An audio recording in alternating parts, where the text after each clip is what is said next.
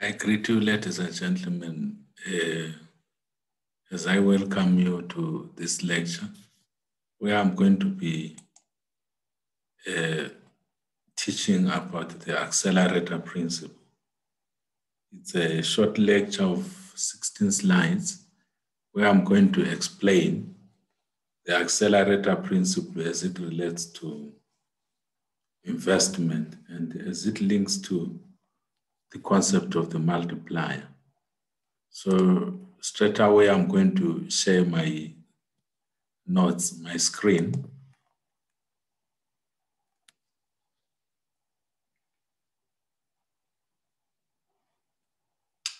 The accelerator theory of investment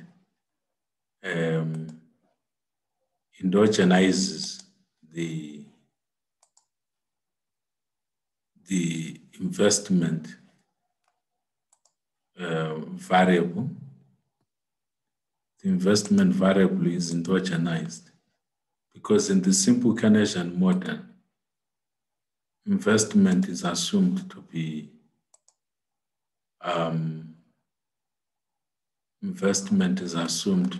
exogenous. But in the multiplier accelerator interaction, we endogenize the investment variable. In other words, we establish cross linkages between the national income variable and the investment variable. By way of introduction, what we observe with the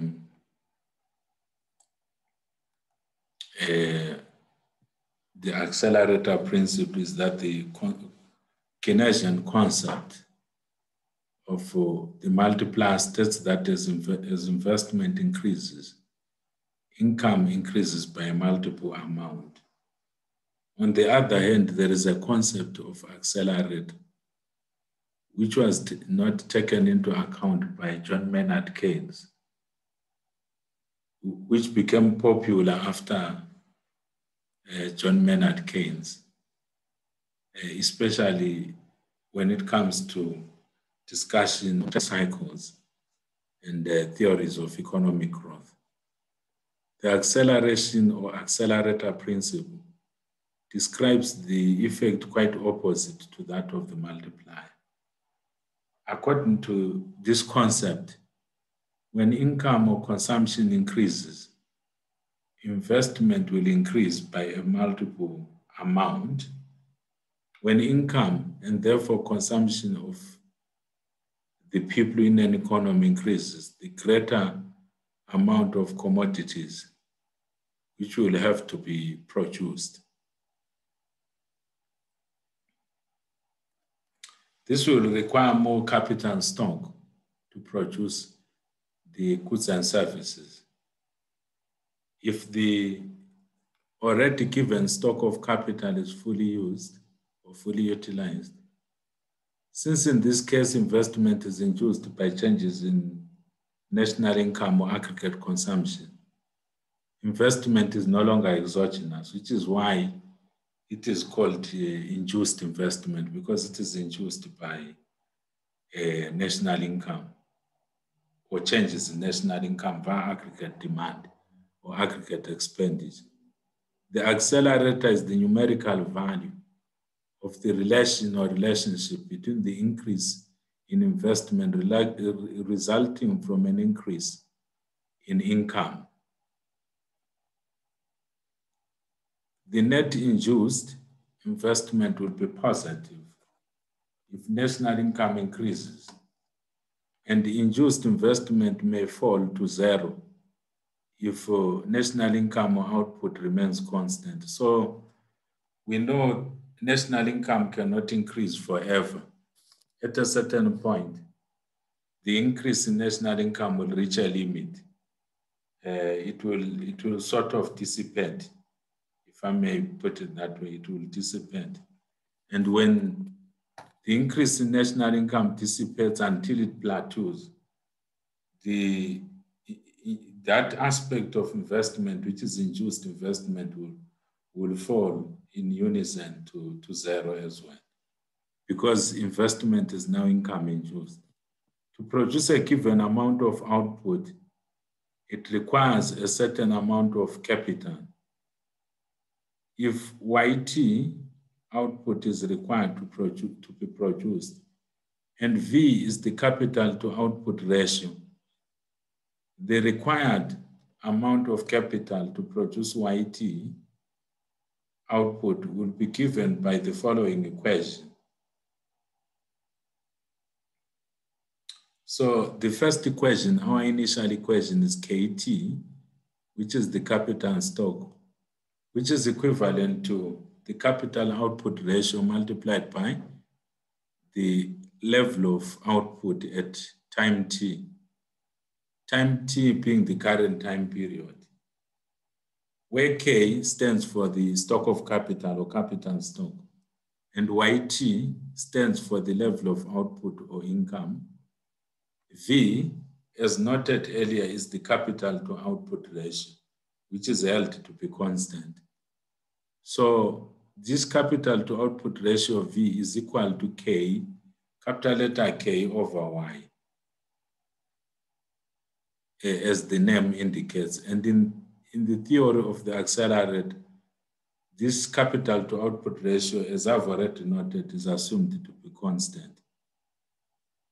Therefore, under the assumption of constant capital to output ratio, changes in output are made possible by changes in the stock of capital, since we assume constants in the capital to output ratio. Thus, when income is YT, the required stock of capital will be KT is equal to V, the capital output ratio, multiplied by YT, the level of national income. When output or income is equal to YT minus 1, then the required stock of capital will be KT, which is equal to the constant capital to output ratio, which is represented by V multiplied by YT minus 1. And then this continues up to infinite or ad infinitum, as we will see on slide number 5. It is clear from the preceding exposition that when income increases from YT minus 1 in period T minus 1 to YT in period T, then the stock of capital will increase. It will increase to KT it will increase from KT minus 1 to, I'll correct that, from KT minus 1 to KT. As seen above, KT minus 1 is equal to V of YT minus 1, and KT is equal to V of YT. Hence, the increase in the stock of capital in period T is given by the following equation. It's simply the difference between the current level of capital and the previous level of capital, which is equal to V of YT minus V of YT minus 1. Just a minute. Just a minute. Just a minute.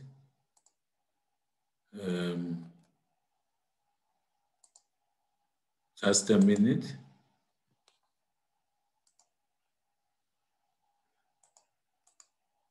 Just a minute. Just a minute. Closing some windows that are disturbing.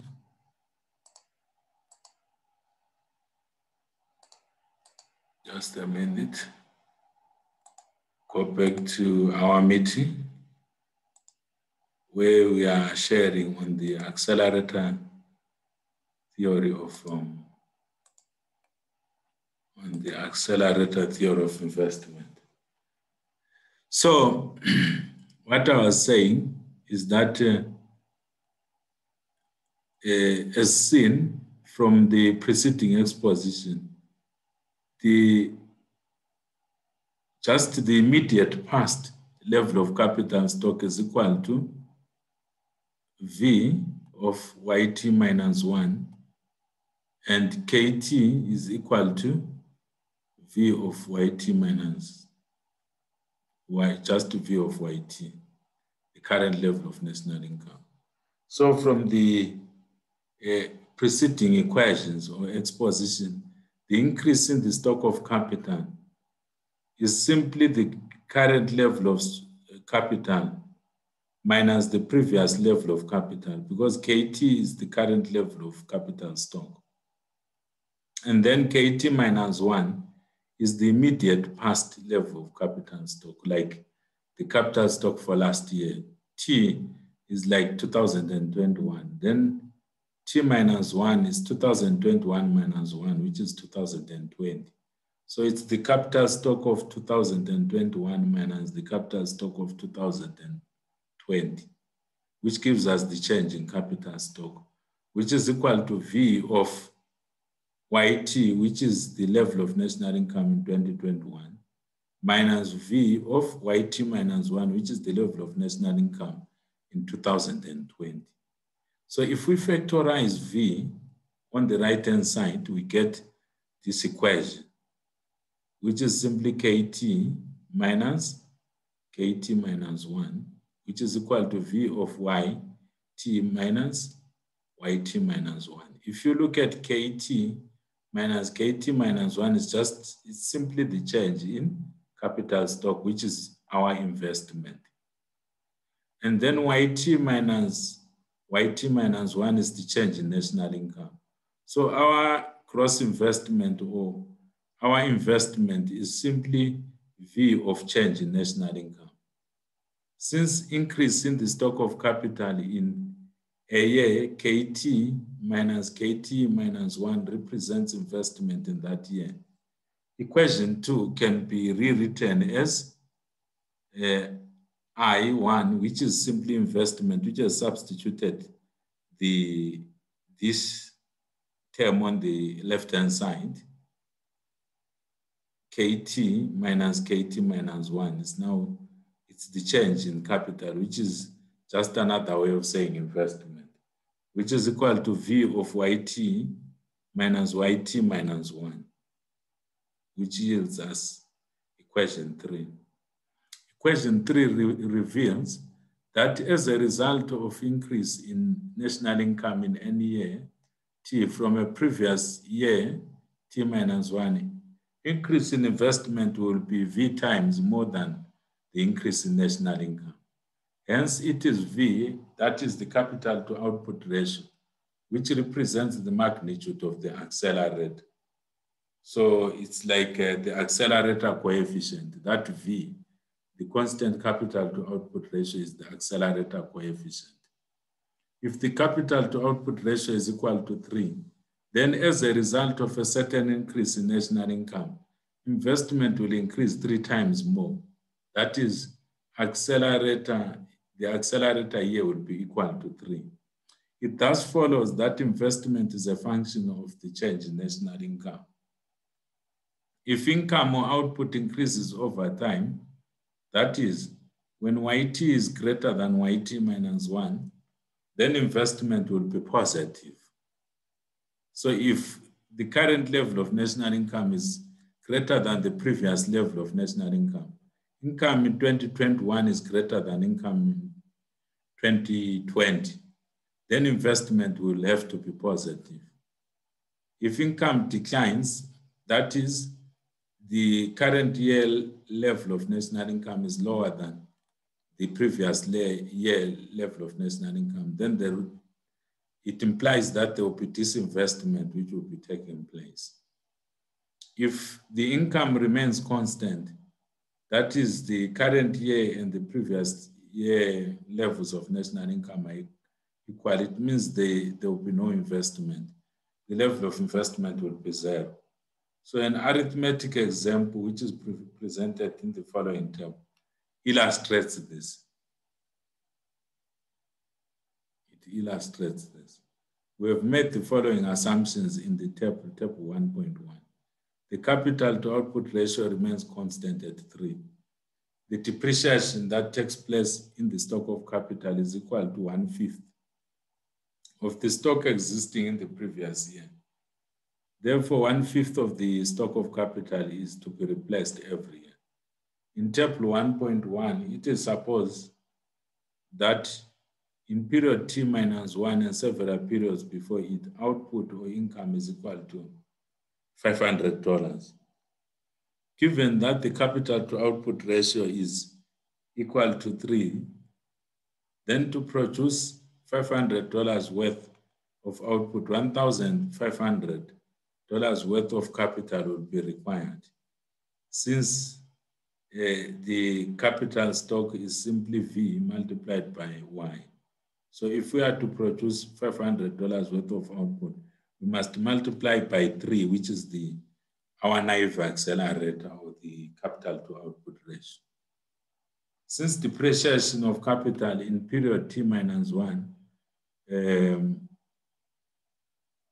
has occurred, it will be 1/5 of the stock of capital existing in the previous period, which is also 1,500. So 1/5 of 1,500, it means our replacement investment for that year would be $300.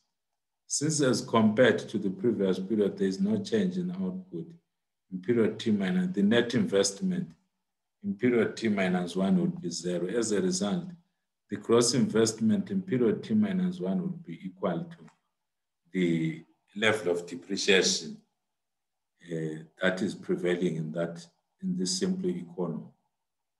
So just to understand what's going on, we start with the previous year level of things, level of national income and the required capital stock.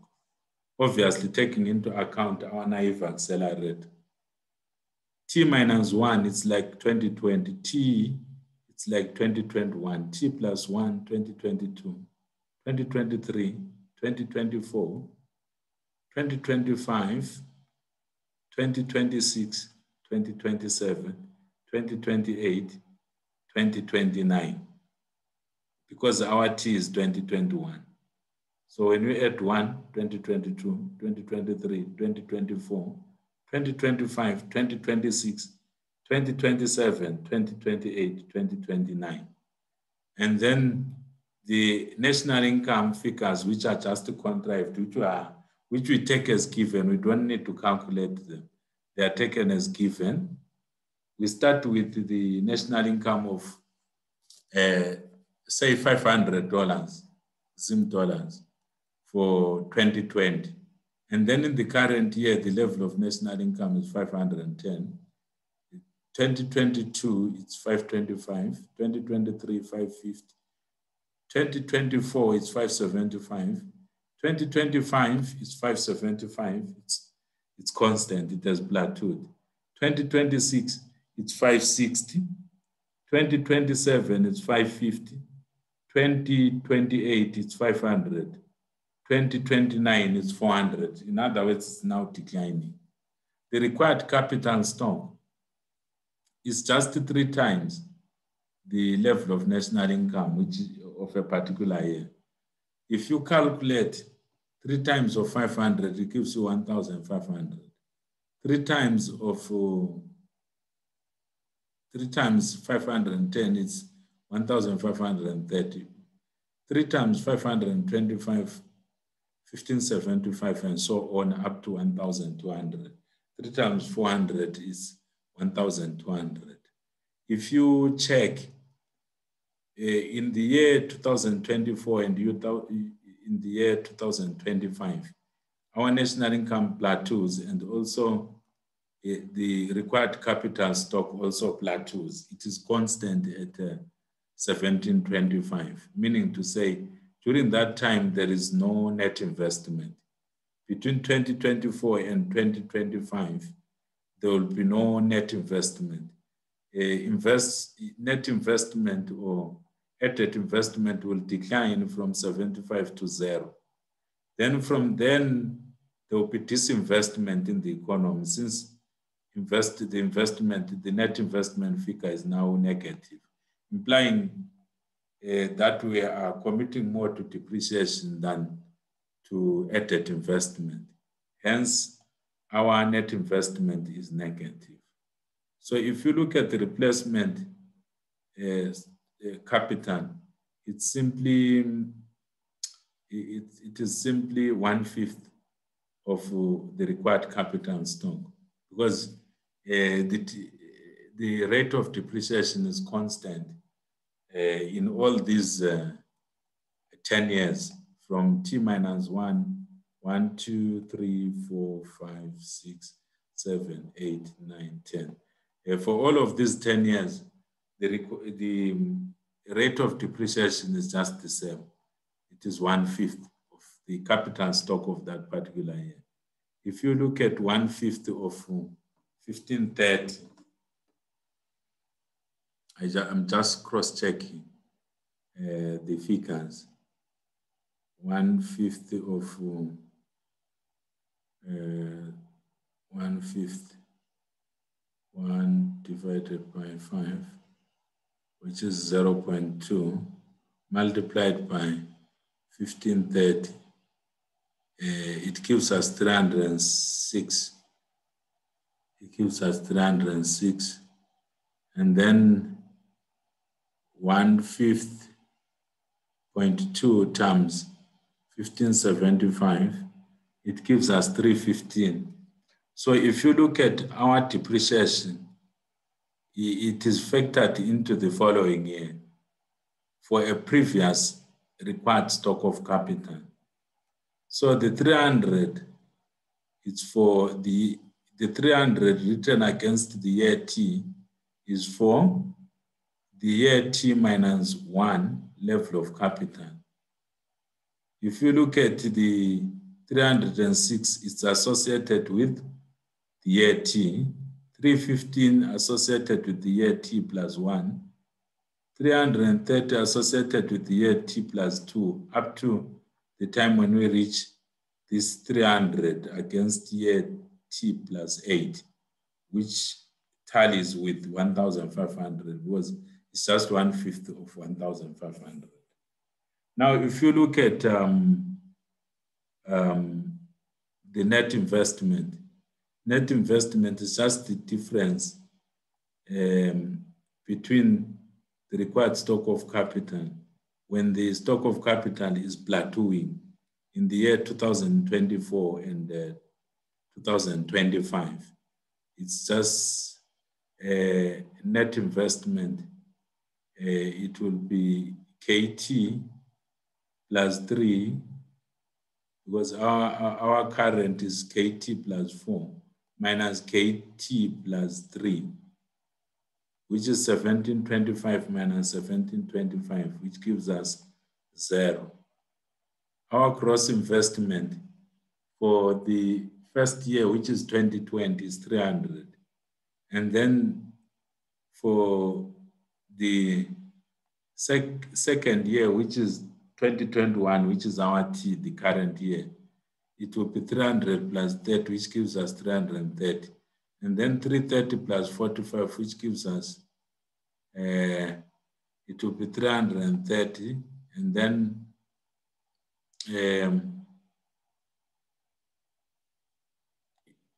for the first year, it's 300 plus 30, which gives us 330.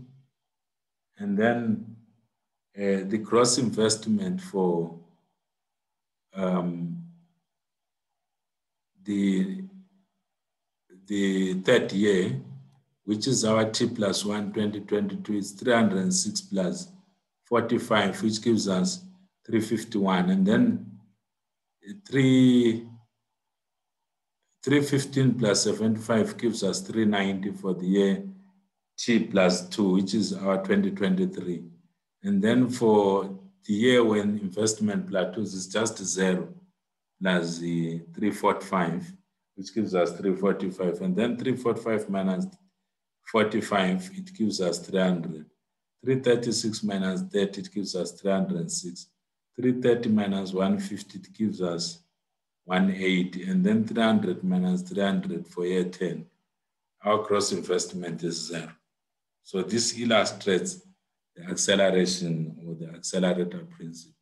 Now suppose that production in the period T rises to $510 billion as a result of an increase in government spending or autonomous investment. To produce output worth 510 billions, total capital worth 1530 billion, according to the previous table, is required. Since our KT is equal to V YT, which implies that 1530 is equal to 3 multiplied by 510, which gives us 1530, which is written in column 3. In this column, the 1530 is in column 3. Thus, as a result of increase in output income by 10 billion, net investment has increased by 30 billion, which is 3 times. That is 1530 billion minus 1500, 1500 billion, it gives us 30 billion, which means that the accelerate coefficient is equal to 3. In period T, the depreciation equation equals 1/5 of the capital stock of period T minus 1, which occurs, that is capital depreciation will be 300, which is 1/5 of 1,500, which gives us 300, which will occur in period T. Therefore, capital replacement investment in the current year or period T will be equal to $300 or maybe 300 billion if we want to add the billions. Thus, gross investment in period T will be equal to 30 billion plus 300 billion, which gives us 330 billion. In this way, if output or income increases by $15 or 15 billion in period T plus 1, $25 in period T plus 2, and also $25 in period T plus 3, the net investment will increase by 3 times the increment in national income. That is, net investment will increase from $45 in period T to, let me stop sharing and make a correction there.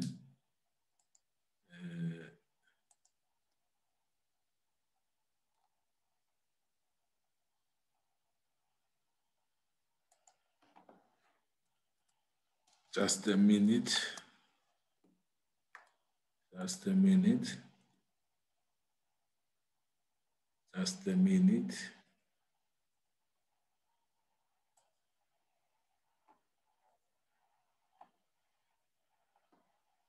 $75 in period T plus 2, and also $75 in period T plus 3.